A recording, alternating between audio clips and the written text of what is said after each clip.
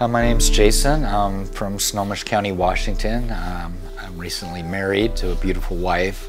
I currently reside in a clean and sober house in transition called M&I Recovery, where I help manage 12 houses, which has been a really great experience in my growth. I've been clean and sober since July 5th, 2010, which has had another great impact on my life. Life looks pretty good right now, you know. Other than the fear of the new things going on in my life, from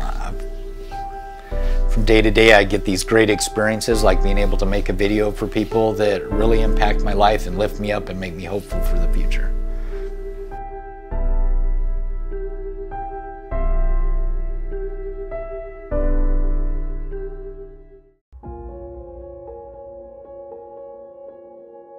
My first trauma as a child happened when I was 5.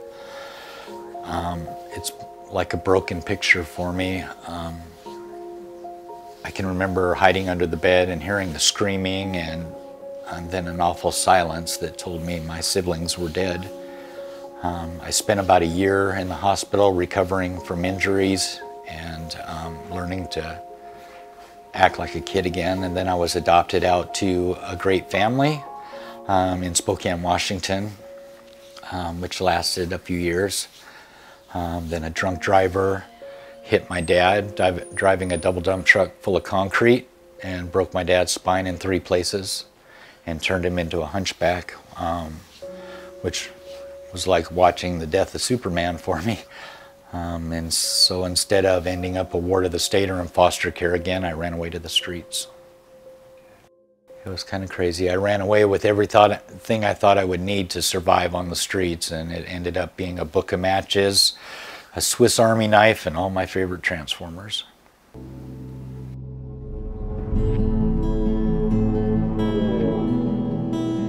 My first couple weeks on the streets, it was all about hunger and cold and fear of the unknown as it started getting dark and the city started getting quiet, and I ended up meeting some girls who took me back to an abandoned house in the Seattle area where they were getting high. And I didn't want to end up back out on the street in the cold with no friends, so when it came time for me to use, I didn't even think twice about it. They were filling needles with methamphetamine, and I just took the needle.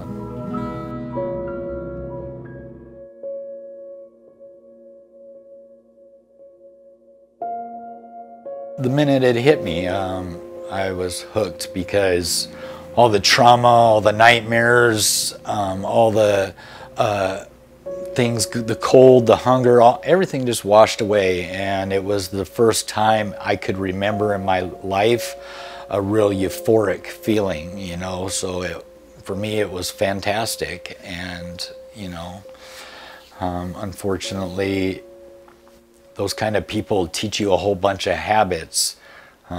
Before I hit the streets, I was a good Christian kid going to private school, singing in a choir. Life was normal. I didn't know what drugs were or crime was or anything, but the more people I met on the streets, the more about crime and survival I learned.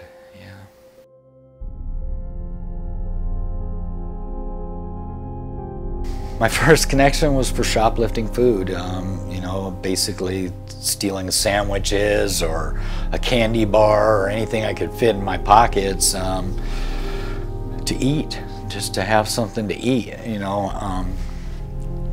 And I ended up in juvenile detention, where I met some for real felons and youth, troubled youth that got me involved with gangs, car stealing, which was great for me because it gave me a warm place.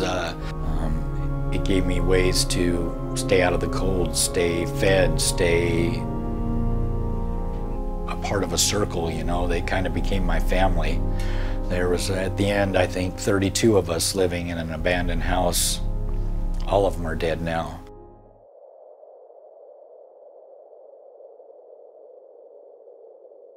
I didn't think from the minute my dad got hit by the drunk driver that I had any hope of a future. I believed that that was my one opportunity for change, and it had passed me by. And you know, everybody tells you, oh, that's a troubled youth, or that's a problem child, or that's just a bad seed, you know. So you start taking these messages to heart, you know. And no, I didn't think there was any hope for a future.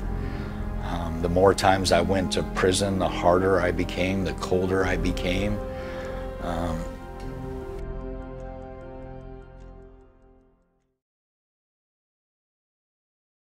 It's twice as terrifying when you try to think of doing anything else, you know, because it's such an unknown. When you hit the streets at 12 years old, that's all you know. You've never filled out a resume, you've never done the right thing at all ever in your life, so it's twice as traumatizing when you do decide to get that change in your life, because everything's unknown. I don't have any resources, I don't have any connections. That's why having those resources, having people supporting you is mission critical to your success getting out. You have to find a pro-social support network that's going to nurture you, support you. You cannot, under any circumstances, go back to those old neighborhoods and those old lives.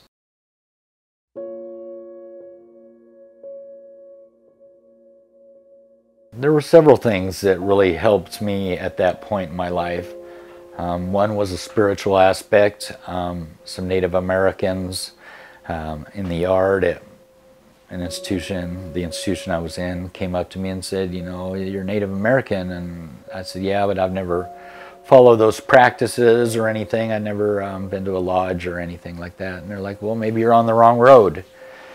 And they invited me to the Sweat Lodge, and that was very moving for me and very powerful, very humbling too.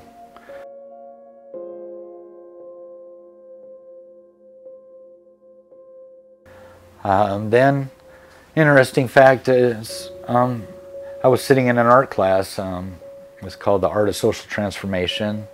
And so I was scribbling in the back, like I always did, you know, just writing crazy stuff about my life. And the teacher asked me to see it. And they asked for a copy of it. And the next day I ended up in front of a lot of the officers in different parts of the school. And they said, we'd like to read you in front of a live audience. Which was really moving for me, because it was a story about the trauma of my life, and to have it expressed out loud in a positive way and really affected me. It made me feel like I could be something else. And that gave me a path towards education. They were pushing me towards college and giving me a series of teachers believing in me and supporting me and nurturing me. All of them telling me that I had this great potential to be something else, which I think we lack on the streets. We lack, we're stuck in such a victim hopelessness stance that it's hard to believe we can be anything else. The last major impact came towards the end. There was a program run by somebody that was an ex-felon coming in to show you about transition and reentry. And it really had an impact on my life, because he was so successful in the community. It kind of gave me a clearer path on what I could potentially be when I got out. And he mentored me, and we were in that class for about 6 months, learning about all the different options of release, all the different programs available out there, in education included, and how I could navigate into college.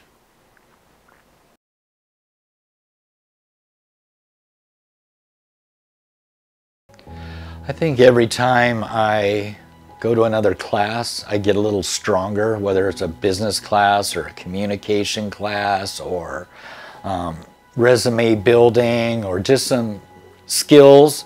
I get stronger. You know, every time I go out and do something like Christmas in the streets and I see that old life face up, you know, I remember what it's like to live that kind of life, and it keeps me going in the right direction. But I think the most powerful event in my life is finding other formerly incarcerated people and other people doing great things in the community and just being around them, you know.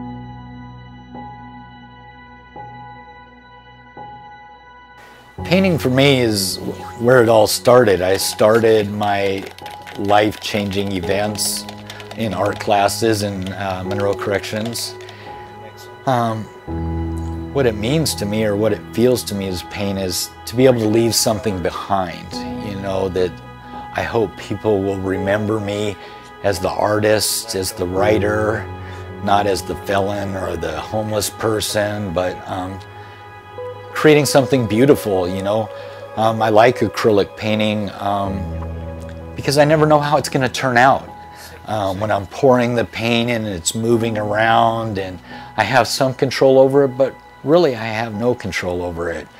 It comes out exactly how it was meant to be, and I hope that I create something beautiful. I hope that something will be sitting in somebody's home or their office and they'll remember Jason the artist or Jason the writer, and not Jason the homeless or Jason the felon.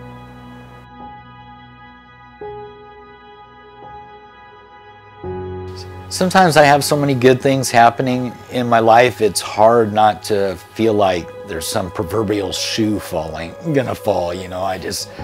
Sometimes I find myself waiting for tragedy to strike, but, you know, I keep moving forward, and, you know, the next great event in my life happens, you know, just on that other, over the next horizon, you know, just keep moving forward, and events just keep happening, and people just keep coming into my life that really inspire me and move me. So I think the future's looking pretty great, actually.